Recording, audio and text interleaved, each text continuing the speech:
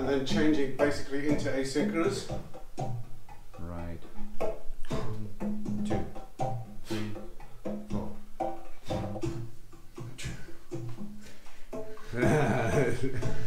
If you get too complicated, you can lose time very easily.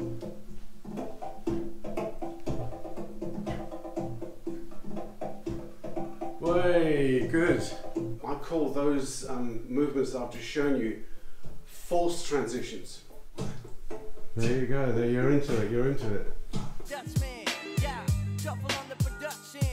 Like this, yeah, like this, yeah. The flow on Dutchman, yeah, the flow on Dutchman. So could you explain something about the swinging with the time? Because you said that you made most of these yourself, right? The tracks. Yes. And they're in a certain beat. Yeah. No, well, let's go through it quickly. I'll just put that out of the way. So, I'll grab these ones and let's just we'll just put it.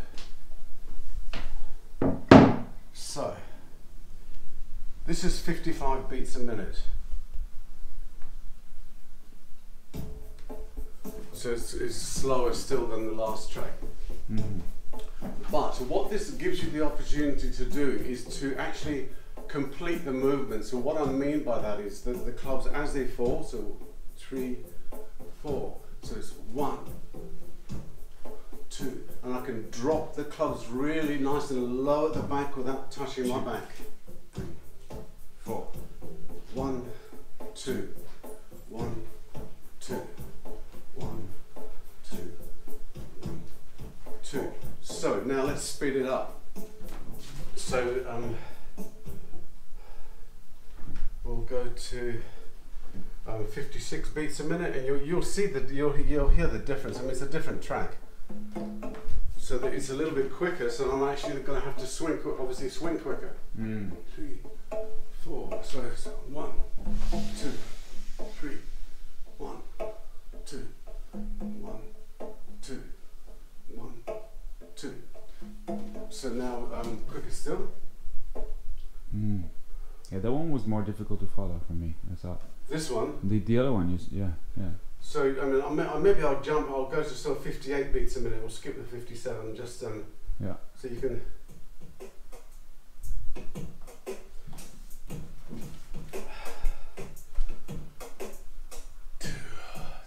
So all right. 1, 2, 1, 2, 1, 2, 1, 2, and then in this type of thing, then I want to be able to change directions.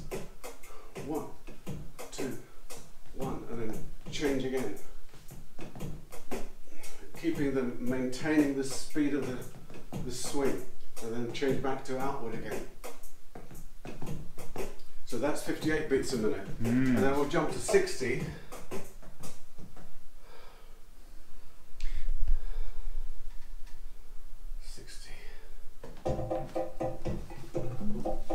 So it's quicker still. 1, 2, 3, 4. Changing again.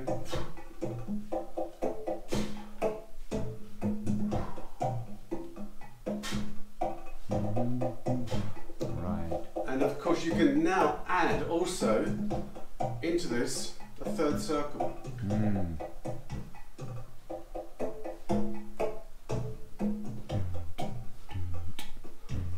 So now if I go back to outward again, third circle.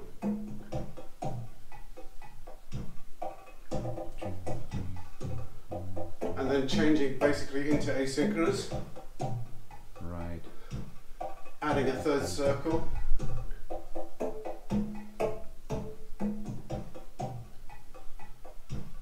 Changing again to asynchronous parallel.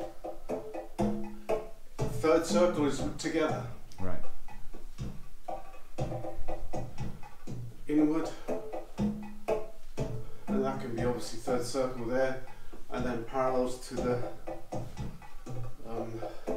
left. To the left. And then back to outward again. And that basically these beats I will use for the mace also and for meals. Same speeds.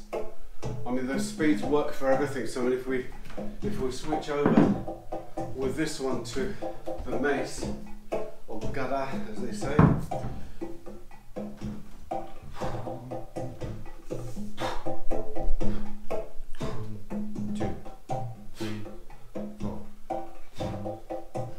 And then of course we can start doing the turns. The turn to the left. Right.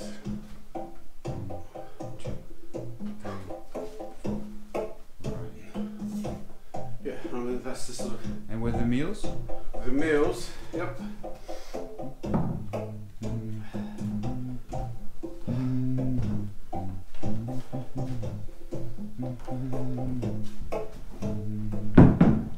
I like these tracks. Yeah, they were fun to make. He's also a musician, guys. Okay. 2, 3, 1, 2, 3, 4. 1, 2, 3, 4. 1, 2, 3, 4. So that's the 4 count. And then feet further apart. 2 count. 1, 2, 3, 2, 1, 2, 1, 2. And something that I really like about his meals, you can do an octagonal turn. Octagonal turn. Yeah. Right. So that's half the circle. Yep. Oh, I see why it's called an octagonal Yeah. turn. Yeah. So pointing to each corner of the room as I'm going around. And then obviously you can go the other way. Of course. What can go inside can go outside. So that's, yes, I mean, you should give it a try. I will. Yeah.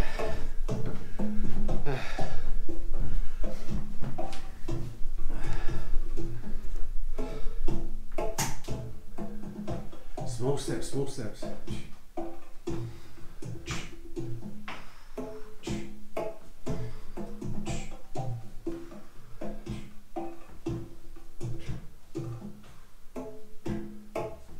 Yes, smaller steps, smaller steps. It's on the spot. That's it.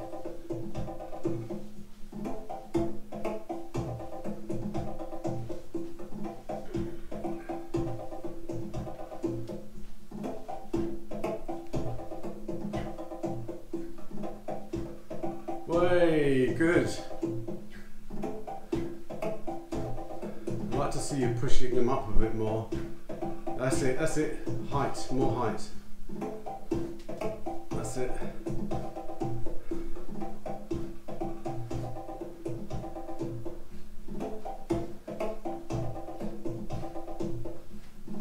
Yeah, that's it. So one turn on the swing. That's it on the left arm. Beautiful.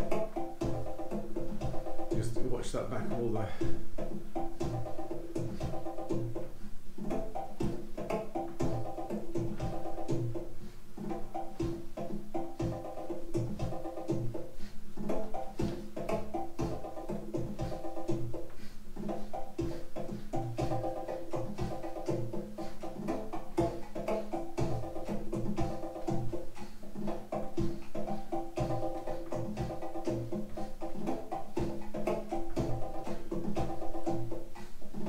Right, give the mace a go now.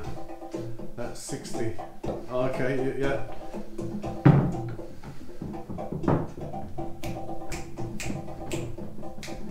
So this is in the, I mean, this all comes from the Zulkan age, you know. But I found it very difficult to follow because I couldn't understand what they were saying in Farsi. Because I recorded heaps of tracks over there. Yeah. And I can't do it. Nice long pull down at the front.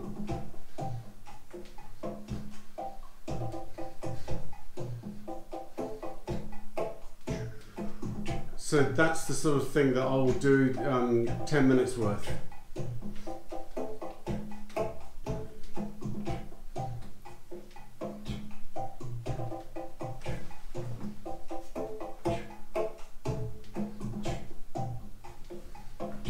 Nice.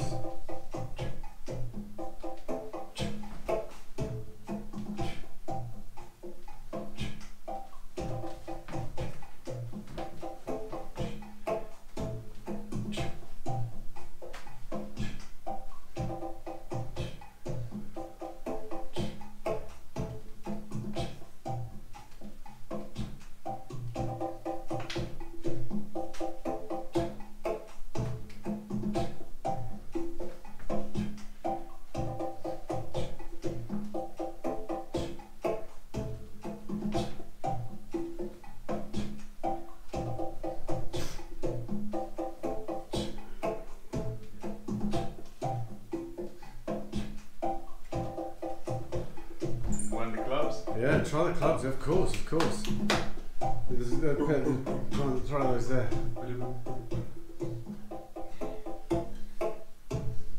Yeah, just be careful not to knock them because they're actually somebody's there going, I'm going to send them out. Maybe not a good idea. Sorry. All of those there. Yeah, it's best to use. Oh, you can use those. Yeah, that's fine. That's fine.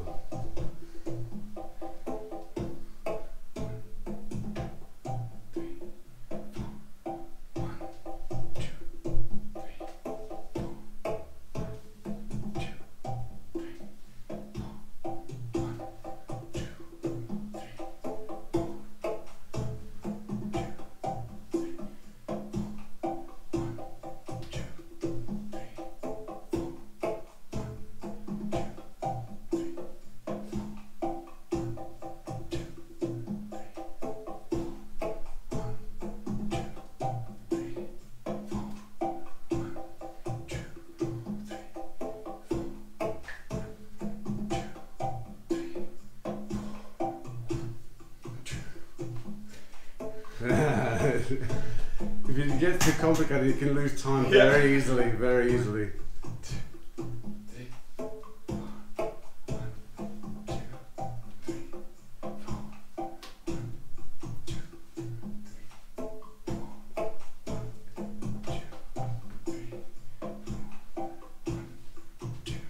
Nice.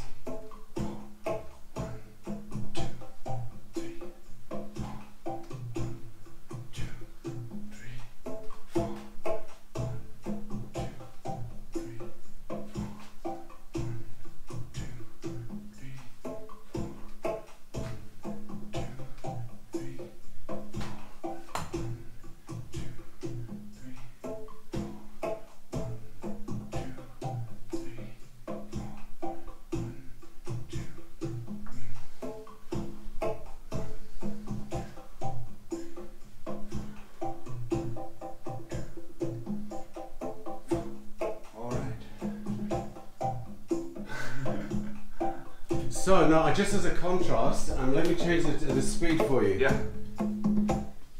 So try just a second down to there.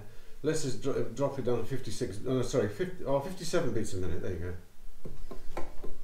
go. Slower. So when you want to, slow down everything, but make sure that you're doing a complete rotation of your shoulders and everything. Just do heart shapes to start with. Just to start with those. 57 beats a minute. No, drop the cuff, drop the clubs. Yeah. This type of beat offers you more variation on what you can do circle-wise. You can build more variation into the circles that you swing.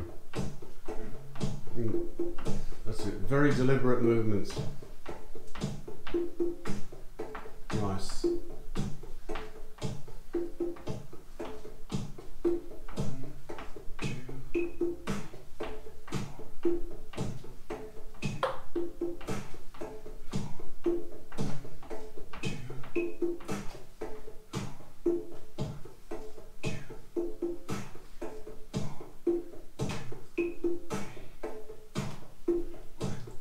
There you go, there you're into it, you're into it. Feeling the beat.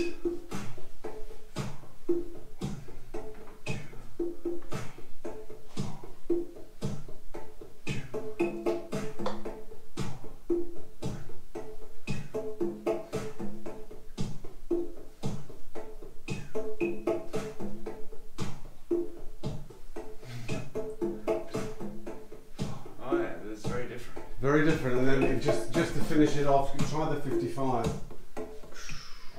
55 is very, very good for teaching because it gets people mentally into it.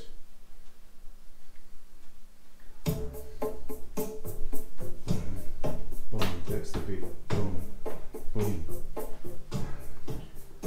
Just parallels, or just start with something really simple. Always start with something simple. Just get the beat.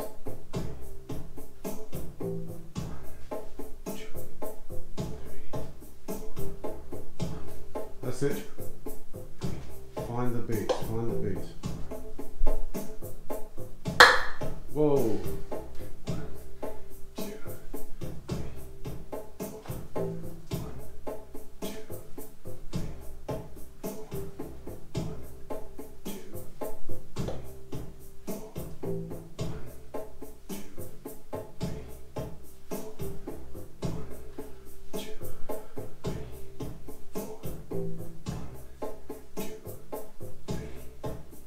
Watch the tempo. Watch the tempo.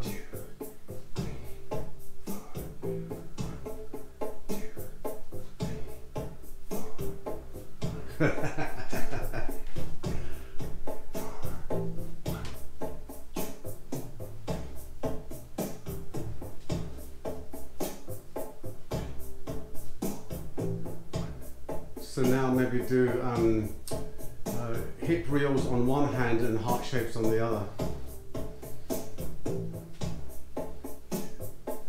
Yep.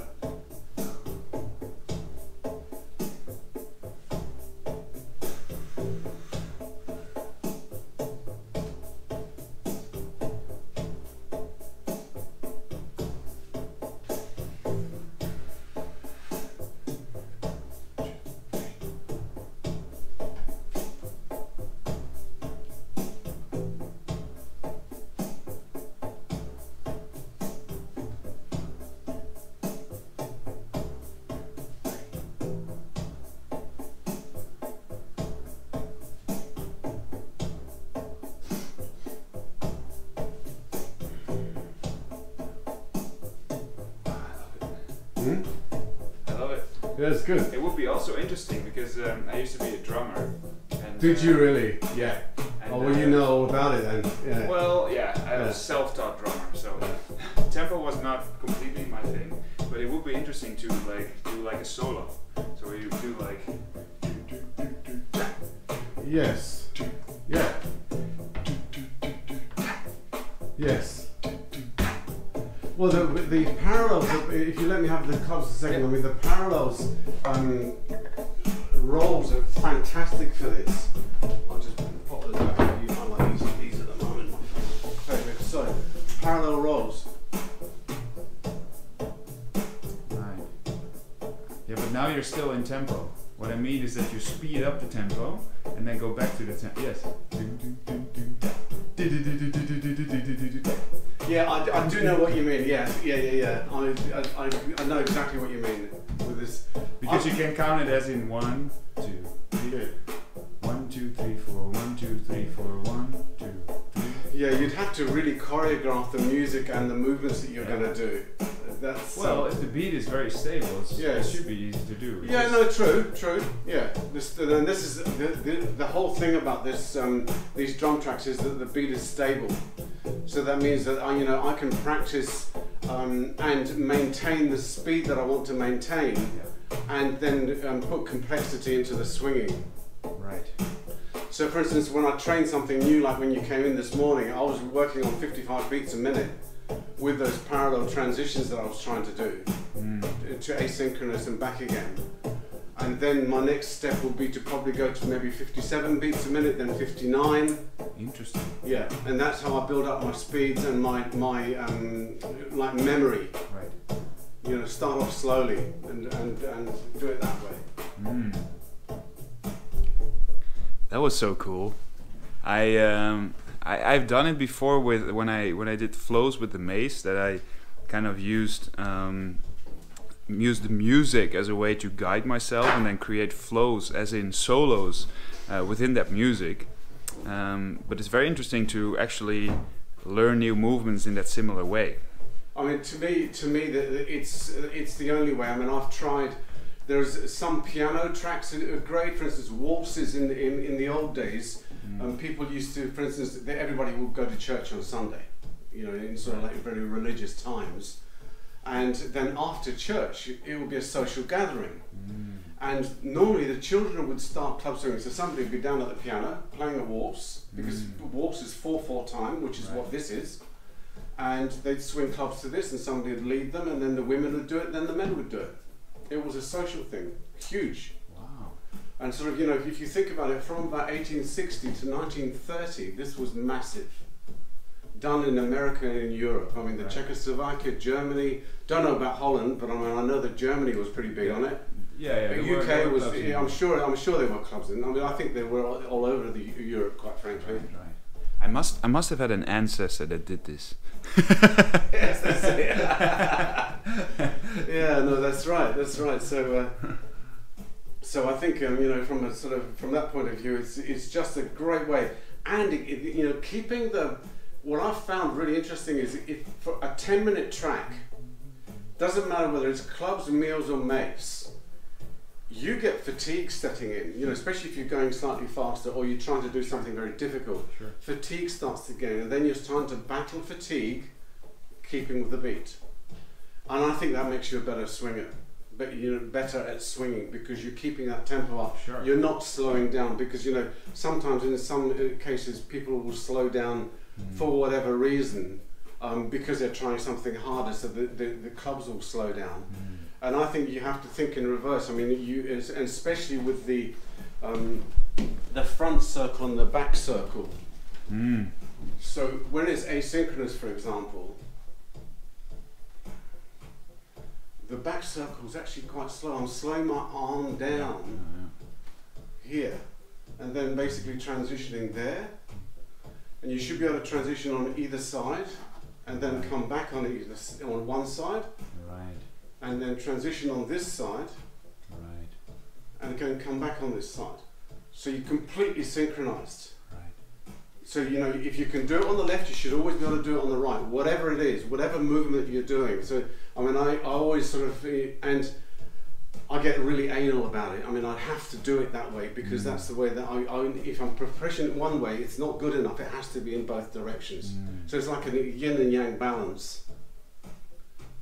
I don't know, that is maybe just me, but I mean, that's the way that I think about it. You know, so I want to be able to do it. I do a circle here, then I want to be able to do one here. Sure. And whether it's synchronous or asynchronous. Yeah, everything should be possible. Yeah. I think that's the lovely thing about this is that spirit of creativity that's there, that you kind of figure out, wait a second, if we can do this one, then I might also be able to do it this And then so basically the and I use a standard formula which I worked out very, very early on, and which started in outward swings here. Stopping this arm, bringing this one over to here, parallels to the right. Then you stop your right arm, bring this one around to here, inward. Interesting. Stop your left arm, left. Yeah. Stop your right arm, outward. Right. Now that progresses then to outward, half an Indian cross, Right. okay? Yeah. Another full Indian cross, reverse wrist circle, and then reverse wrist circle on this side, and we're done, back to the way we started. And then of course you've got to do it, if you've done it turning to the right, you have to be able to turn it to the left. Of course. So, Of course. and that in itself presents so much, you know, so much material to work with. It's just fantastic. This is exactly what I did in the beginner course, the stopping. Oh yeah. Yeah, I wasn't because at first I thought maybe the Indian cross to switch between parallel and crossing. No, but no. It's too quick. No, so I mean, you basically with the stopping concept. I mean, this stop here translates to half an Indian cross in the non-stop version. So you've got the stop-start version, non-stop version of that sequence. Right. And then, I mean, once you have that sequence, I mean, so that's the basic like riding a bike sequence. So then, for instance, you can take the sequence into asynchronous, and then we go into asynchronous heart shapes, Indian cross there, and now here comes the wrist circle there. Right. And Wasn't that the thing you were doing just? Wasn't that asynchronous parallel heart shapes? Yes. Yeah. Yeah, it's much harder. Yeah. People confuse that with this. Yes.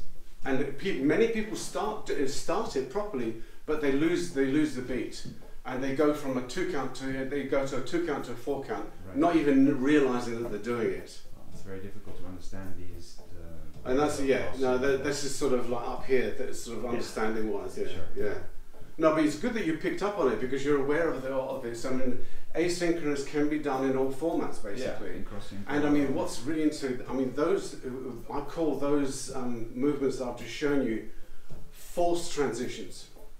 And that's forced. You're forcing the clubs to change direction. Right. Now you've got body transitions. And body transitions are where you turn the body. pivots. So yes, so I mean you step through. So I mean basically here, I can step through, and I'm inward. Yeah. And now to come back out of here, the clubs have to come over the top. Yep. And back here. And in this way you can also move to sagittal. Yes, you can move to sagittal and so on. And then as far as asynchronous is great fun, because here you can do a 180-degree turn here that way, and obviously you can come back the same way and continue all the way around on a 360. Of course. So, and then basically, now hang on, I haven't done this for a while. So it's there. That's coming. There. It's coming. So and basically, so now I'm swinging down to the left, down to the right, and a 180-degree body turn. And it just goes on and on and on. Thanks for sharing the knowledge, Paul. It's awesome. It's awesome. Always dazzled by the seeming complexity of light club swinging? Light Clubs 101 will bring an end to that. In Light Clubs 101, you will learn the absolute fundamentals of light club swinging, also known as Indian clubs. You will learn how to distinguish between crossing and parallel swinging directions. Light Clubs 101 will go further than just teaching you the swings. It will also teach you how to fluidly transition between exercises and also swinging directions. I believe this course is perfect to understand and master the absolute fundamentals of light club swinging and will open up the world of light clubs to you. Will I see you on the other side? Join now on DutchFlowAcademy.com.